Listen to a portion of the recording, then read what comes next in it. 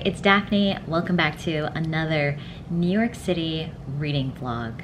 In today's vlog, I have a very specific book I am planning to read, and that is Paul Takes the Form of a Mortal Girl. This is my IRL book club pick with my friends here in my apartment building. This is a gender fluid story about a young man named Paul who in 1993 attends the only gay club in his university town, but he has a secret. He is a shapeshifter and he's able to transform his body and his gender into that of a woman. So I'm very intrigued by this, and I want to give it my full best effort and annotate this. I don't really annotate that much or often. I don't have that much experience in it, so I want to try it out so that way when I go back to my book club I can have like a really fun, insightful discussion on this story. In addition to reading that, I want to pick up Kennedy Ryan's The Kingmaker book. This is like a romantic, I'm sure heart-wrenching duet. I'm pretty sure it's a duet. And I really want to read it because Taya recently read it and really enjoyed it. And I have dinner plans with her coming up. So I don't remember what city she's based out of. I feel like it's Philly, but I'm not 100% sure. But she's coming up to New York for an event at the Strand. And she hit me up on Instagram and was like, hey, I know you live in New York. Do you want to meet up? And I was like, yeah, for sure. That sounds awesome. So we're going to grab dinner. And it'd be really nice to be caught up on one of the books she's been raving about. So that's my game plan. In addition, like my YouTube networking game right now is well succeeding my IT consultant job networking. Networking for that has been really different, like challenging, but like I could do it. But with the YouTube stuff and Instagram stuff, it's way more fun. So in that regard, I have a live show I'm gonna be attending with Meredith and Eliza and a bunch of other creators. I'm gonna link all these YouTubers that I've mentioned down in the description. So Taya and Meredith and Eliza and all the other girls and people that will be on the live show in my description. So I have that planned for tomorrow night. It's my first live show and I'm a little nervous about it, but I'm excited to like actually be able to have a conversation with some of my friends besides like DMing. And yeah, I'm just like really excited. And then just plans I have lifestyle wise, I have my final bridal dress fitting tomorrow in the morning. So I'm gonna meet up with my mom. She's gonna do that with me and then we'll probably grab some lunch. And then the live show, like I said, and then Sunday, me and Chase are gonna go to brunch. We're gonna go back to this place called Ladybird. It's this vegan spot that is very vibey. So I'm excited to take you along. You'll see, stay tuned.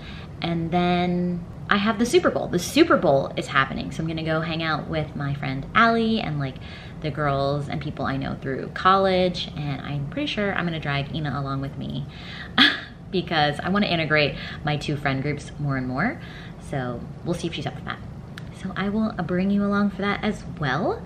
And we're rooting for the Chiefs, apparently, okay? I don't know about the people at the party with who they're rooting for, because it's like the Chiefs and the Eagles, right? Let me check that, because that would be embarrassing. Yeah, the Chiefs and the Eagles. Look at me. It is the Chiefs and the Eagles. I know a little something something.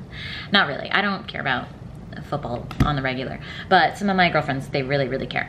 But I know I'm rooting for the Chiefs because I have loyalty to my family and my dad wants the Chiefs to win. Anyway, this clip has been really long. Oh, let me tell you what Kennedy Ryan's book is about. I really don't know what it's about. And I don't want to look it up. I have a suspicion because I went to Kennedy Ryan's Before I Let Go signing event a couple months ago, and she was talking about her backlist. And maybe this Kingmaker one is the story about like an indigenous woman and like a rich guy, a company guy, and like protesting, and she like did a lot of research on this topic. I don't know if that's true. The synopsis is quite vague and I literally know nothing. So I kind of want to keep it that way. Let's just jump in and find out. I could be completely wrong, but I will update you when I find out. I'm not sure how long this vlog is gonna last, but I'm gonna complete these two books before I leave you. Bye for now. All right, me and Chase are ready to go. I'm wearing this top that I bought forever ago but never wore. It's like one of those risky, no bra, whatever shirts. Looks cute. Hopefully I don't expose myself. And then Chase is rocking his new trench. Look at that, ooh, luxury, luxury. So we're going to dinner. I made a reservation. We are definitely running late. We're gonna run out right now. It's one of our favorite spots. I'll tell you more later, or I'll show you, whatever. It's vegan, Korean. Is it Korean? I always do that. It's Korean? Yep. And then maybe we'll go to New York Fashion Week. I don't know. We're not sure. Okay, bye.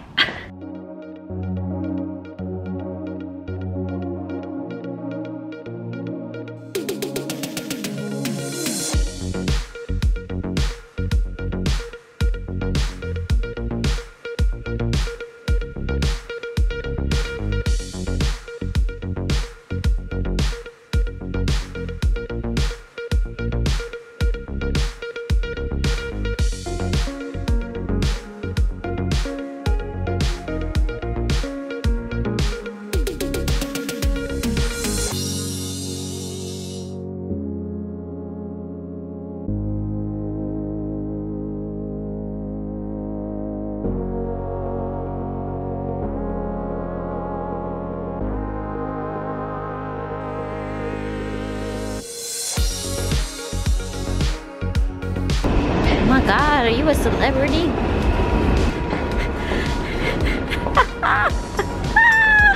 Yo, pop that collar. Work it. Work it. Damn, look at him go. Look at him go.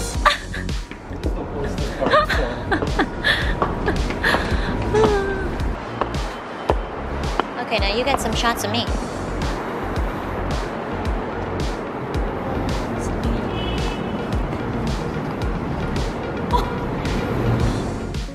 Good morning, it is Saturday morning. I am running out the door for my bridal fitting, my final one, and I'm gonna just bring you along for like a sneak peek. I'm gonna meet up with my mom, we'll probably grab some lunch after, and then we'll just see where the day goes.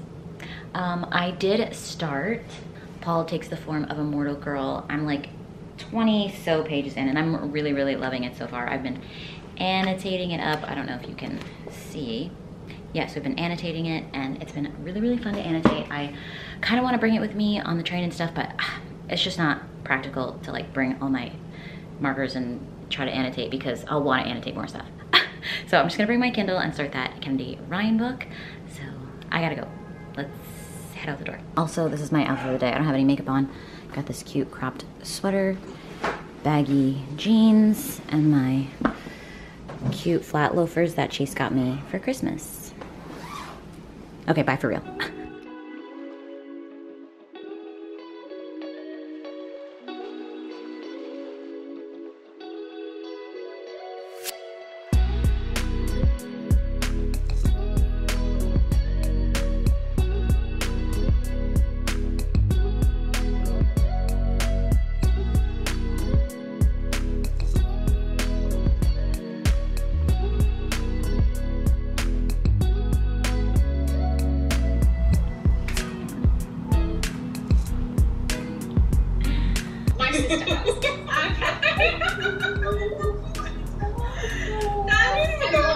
Romance. I haven't got into this one yet. Next one. Oh, I know this. What is it? Whisper. Luck is such a good guess with that background. Oh. But it is Devil. Woohoo! Nice job. I haven't read this one either.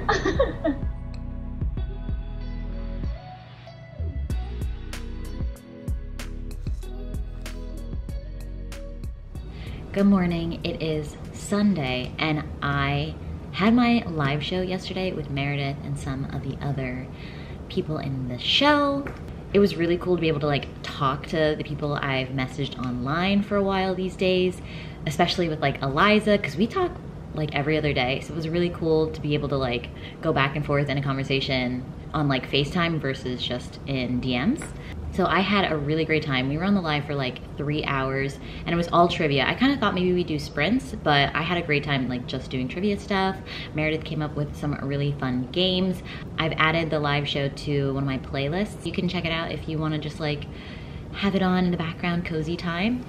We played some fun games, like you had to finish the sentence on one of the books she put up. So like she'd block out a word, you'd have to guess the author, you'd have to match up the tropes and things like that. It was just like really creative and a fun time. So I'm really glad I put myself out there and went. Reading update wise, on my way to my bridal fitting yesterday, I started the Kennedy Ryan book, The Kingmaker, and I was right. My guess on what it was about was correct. So this is about an indigenous reservation and how this oil company is trying to lay this like pipeline through their sacred ground, and it could potentially contaminate their water system. So they're protesting it and all this stuff, and it's that story. So our heroine, at this point where I'm at, I'm like still really early. She's like 17. She's a protester. She's like leading these rallies. Her mother did that kind of thing when she was growing up, and her mother has disappeared. Apparently that's a thing where like indigenous women just go missing and nobody seems to care. Like the government doesn't seem to care. They're not doing anything to help these women. So I'm interested to see like more of that plot line and like how this is happening in real life and things like that, and learn more, because I personally don't know and I want to be more aware of what's going on. And then our hero is the son of the oil company guy, and he's more of like an environmentalist and stuff, so he's against it. He's like in grad school or something, so there's a bit of an age gap, not that much, and we'll see like where the timetables take us, because I'm still really early. Intrigued so far, still really early. I'll update you more later. And I've also been reading more of Paul Takes the Form of a Mortal Girl. I have been having a really fun time annotating it, as you can see. And I have more context on what's going on. So Paul can transform his body in many ways. So like, it's not like he's like a werewolf shifter where it's like, okay, this is one form, and then when you shift, you're in another form, right? Just like one or the other whole forms. He can like minutely change little things about himself. So like he can make himself like a little bit taller. He can make himself a little bit like more muscly. He can make himself more feminine. He can change his genitalia, things like that. He can make himself hairier. He can make himself softer, you know what I mean? And it's really interesting. I am a little unclear if the story is told chronologically, because at first, like in the first couple pages, I thought his friend Jane like knew that he can do this, because he comes into the bar and he's transformed into a woman, as far as I understood how the story was going. And he's like, oh, I'm Polly. And she's like, oh, hi, Paul. Like, I know it's you, you know? But then later, like, it seems like she doesn't know. And he's like, oh, should I tell her? So I'm a little confused if it's told chronologically or not. The writing style is really like quick pace. So I'm enjoying that as well. And it's like little snippets of like what he's doing, Paul is also very like hypersexual. Like he's always just looking for the next interesting person. He likes to play this game where he's like in an elevator or like in a small room or something, and he has to like pick a person, like if it was the end of the world, like who would he fall in love with? But really he means like who would he want to sleep with? And I mean, it says it in the text, like he doesn't really mean love. So that's just kind of his mindset. Like he's just always on the hunt. And there was this really interesting line too that I'll read to you. It goes, he has never given anyone the pleasure of knowing they were hunted by him. Paul is the game. Paul hunts only hunters. He hunts to be hunted. And I just thought that was really, really interesting. And it reminded me of one of my girlfriends back in college, because she used to have this idea like where she didn't want to be the pursuer. She always wanted the guy to make the first move, but like at the same time she's playing the game too, you know? So she's hunting hunters, or she was, I mean, not anymore. But yeah, I just thought that was really interesting, and I'm intrigued to learn more. I'm very intrigued about the whole like magical aspect of this, and it is saying a lot on like gender and stuff like that, and gender norms and like queerness and the queer community. and he went on a rant for a while about music and like how rock bands do covers, and like if a woman does a cover of a man's song and like what does that mean. But like there's just a lot of like rock star names that I don't know, so it was a little over my head for a lot of it. But maybe if you're like really into rock music, you'd appreciate those sections more. But yeah, I'm still really early on. I'm not even a quarter of the way through, and I'll update you later on more when I have more information. But right now, Chase and I are running out to get some brunch. We don't have a reservation, but we're just gonna walk in and hopefully they'll be able to sit us. It's a very cute, vibey place. It's called Ladybird. And yeah, I hope we can get in because I've been looking forward to their food for like over a week. So let's head out.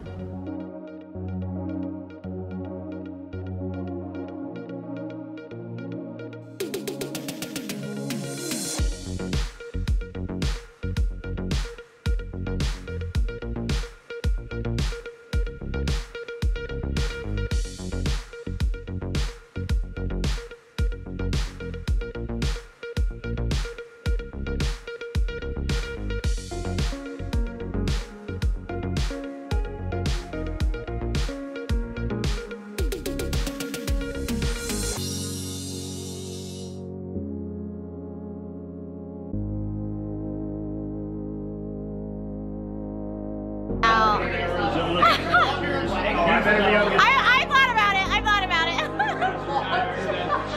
And we can't wait to get started. Okay, now we can watch the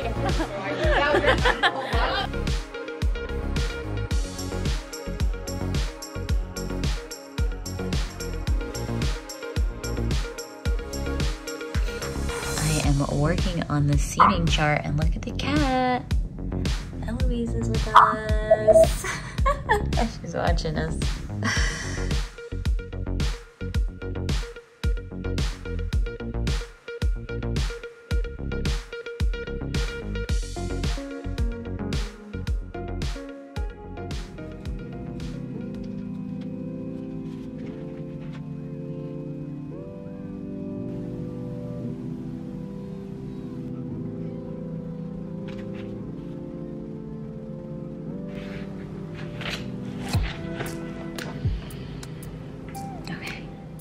Hey, it's another day, and I haven't updated you in a while, but I have done a lot of reading, which I'm gonna update you on in a second, but I've also been doing a lot of living. So on Saturday, I had my bridal shower. I didn't vlog any of it because I was like really in the moment, but I'm gonna put up probably the stories and maybe some clip, like the one clip I took on my camera for you to watch as I update you.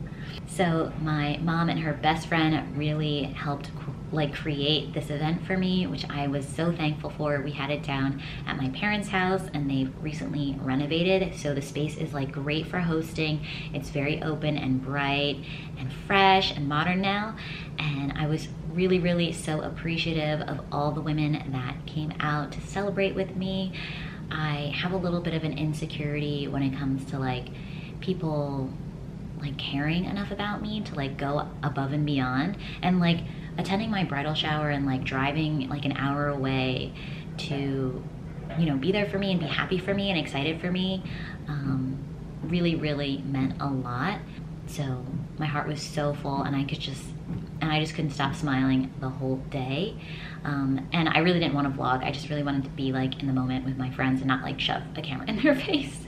Even though a bunch of them know that I like do this, like vlog and like make YouTube videos and stuff, but like I don't want to be rude. And also I just wanted to live. I had a really great time. We did some fun games, we had some fun gifts, and we did like bouquet creation and stuff. Like my mom had like build your own bouquet setups with all these beautiful flowers, and that seemed to be a great hit. So yeah, I'm very excited. I'm literally getting married in like 10 days, which is shocking. I feel like everything is pretty much wrapped up, and honestly, like I'm so excited to just like party and dance and have a good time. There's a little bit of pressure because I still gotta write my vows, and I have 2 choreographed dances. I have my first dance choreographed with Chase, and then when I was home, I stayed a couple extra days and I choreographed a dance with my dad. So now I have 2 dances to remember, and I am not like a professional dancer. Like, I have enthusiasm and like I'm decently good in my own opinion. And so I've been told occasionally, but just remembering the dance is kind of hard. So I have to practice that and pray I don't forget. What else? Okay, and then this is like a really long clip already. And then reading update wise, I have been powering through the latter third of this book because I didn't realize our book club meeting is today. I kind of thought I had a couple more days to finish it, but I don't. But yeah, then I realized I have to like really finish this ASAP if I'm gonna get to the end by the time we meet up. So what I have learned in this story is it's very much a character-focused story about this person, Paul. He uses he, him pronouns, but he has the power to transform his body. So he still kind of like looks like himself for the most part. He can't like really change race or things like that, like too extreme, or like into other animals or something. But yeah, it's really like his story, his sexuality, him like falling in love and getting heartbroken, just kind of being lost. Like, he's so heartbreakingly lost at times that like I'm at a loss for how to like feel like he's gonna get his life on track. I don't know, because he's just very whimsical. Like, he just changed his whole life for this person that he fell in love with, and then things happened and he's just like wandering around, isn't finishing school. It's just like literally just sleeping around. He's just sleeping around with like randos he meets in the park. And it's, you know, at first in the beginning, it's like him feeling empowered, like, ooh yeah, I'm so hot. I'm the hunter that likes to be hunted, whatever. They don't even know that I'm making them want to pursue me, all this stuff. And he feels really empowered in that. But as you get further along, he's kind of lost that confidence, and he's getting into like a little bit of alcohol abuse in my opinion, and just like hooking up to hook up. But I don't, like, he doesn't feel like good about those things. He's like, oh, maybe I could be persuaded. Like, I don't know. It's just, it's kind of sad. Like, I'm curious to see how he's gonna like grow in these last 50 pages that I have. Sometimes there's also like a lot of characters in here that I'm like, wait, am I supposed to know who that person is? Because they kind of just jump in suddenly. And there are also a lot of like origin stories for how he became the way he is with this like magic and power. But it all just seems like made up. Like, I don't know, like there's been a couple of stories, these origin stories. But yeah, I'm excited to wrap this story up and then discuss it with my group tonight. And then I've done a lot more reading on the Kingmaker. I'm about 53% of the way through, and I'm really enjoying it. So it's the story of Lennox and Maxim. She is Native American, indigenous woman, and she feels really passionate in helping her community and correcting the injustices that have been put against them due to these greedy businessmen and politicians. And one of the greedy businessmen that really, really hurt her home community is Maxim's father. So she doesn't realize it's Maxim's father, but they have this very meaningful moment together, and they never forget about each other, and then they like re-meet years later and like connect, Circumstances happen where like Maxim's like, we can't stay together, this can't be a thing, I have to focus on my career. He is really focused on like climate change and climate activism, but he also wants to like monetize it. So he wants to have like windmills and things like that and like make the earth greener, but like benefit also from it, because that's just kind of like in his blood as a businessman. And it's that story. So like I said, I'm about halfway through. So there was an original time jump, which made sense. And now I've just hit another time jump, and I'm kind of shook. I'm kind of shook by this next time jump. I don't know, I'm kind of taken aback by it. I'm like, that's a lot of time we just jumped, and we'll just see how it goes. I don't know. I don't know. Like, a lot could have happened in that time jump. But I haven't started it yet, so we'll see. but so far I am really enjoying it. It's sitting at a 4 right now, really good, and it's a very compelling read. Like, I want to pick it up, and when I'm reading it, I'm like flying through, but I have to focus on Paul right now as my priority. So I will catch you later with when I'm doing something else. Probably when I wrap this up, because this video has probably been really long. Hi, it's a few days later. I had my book club meeting on Thursday and now it's Saturday. This vlog has been over an extended period of time because in the vlog I did my dress fitting and now it's been 2 weeks and I'm going back to finally pick up my dress. It should be completed, all the alterations done, and next Saturday I'm literally getting married. I'm getting married next Saturday from the day I'm filming this right now. So by the time you're seeing this vlog, like, I'll have been married for probably at least 3 weeks. And I'll have posted other videos that I've pre-filmed earlier this week. And I'm not gonna edit the vlog until later because vlogs take me longer to edit. But enough rambling, let me update you on the books. So, I did finish this book. I don't remember if I told you my final thoughts. I don't think I did, but I really, really enjoyed this read. I would love to read it again in the future, and I would definitely recommend it. It's a really interesting character study on our friend Paul and his journey. He was a little bit lost throughout the story, and I feel like maybe at the end he was only just beginning to figure his stuff out. There were other characters that came into the story that I like wanted him to take inspiration from and emulate and aspire to be similar to as he's on his own journey. In particular, Robin. So if you read this, I'm just as obsessed with Robin as everybody else. And yeah, like all my pink tabs are Robin tabs towards the end.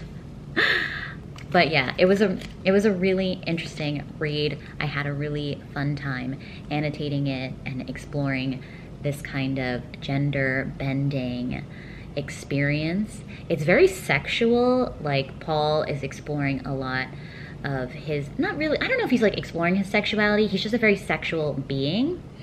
I had a great time and it was fun to talk about. And then speaking of book club, they surprised me with like a cute little book club bridal shower thing. They got me this cute little flower crown, which I wore in one of my videos that's probably posted, the scavenger hunt, which I can link up there if you want to check it out if you haven't seen it already. And we had like cupcakes and champagne, and it was really, really thoughtful and nice. They really didn't have to do that, but I was so appreciative, and oh, it's really nice to meet new friends because as an adult it can be hard. But anyway, and then finally I literally just finished The Kingmaker by Kennedy Ryan. I ended up giving it 4 stars. Oh, for Paul's book, I think I gave it 4 stars, maybe like a 4.5. I haven't logged it in my thing yet. But Kennedy Ryan's book, I gave 4 stars, and it was a very romantic, fun time. There's just like so many tropes in it. I'd say there's like elements of like a bit of an age gap, a little bit of enemies to lovers, a little bit of like hidden identity and things like that. And there was a few, and there were a couple time jumps that surprised me, but they make a lot of sense and they definitely feel necessary. Though it's kind of sad because you're like, wow, what a lot of wasted time for the couple. And then it did in fact leave off on a big thriller like cliffhanger. So I'm intrigued to see where the story goes in the final book in this duet. So hopefully I'll pick that up sooner than later. So that's it for this vlog. I hope you had a fun time hanging out with me. If you did, please feel free to leave it a thumbs up. I'd really appreciate it. And if you haven't already and you'd like to stick around, please subscribe. I would love to have you join the community I'm building here. And then I will catch you in the next video. Bye.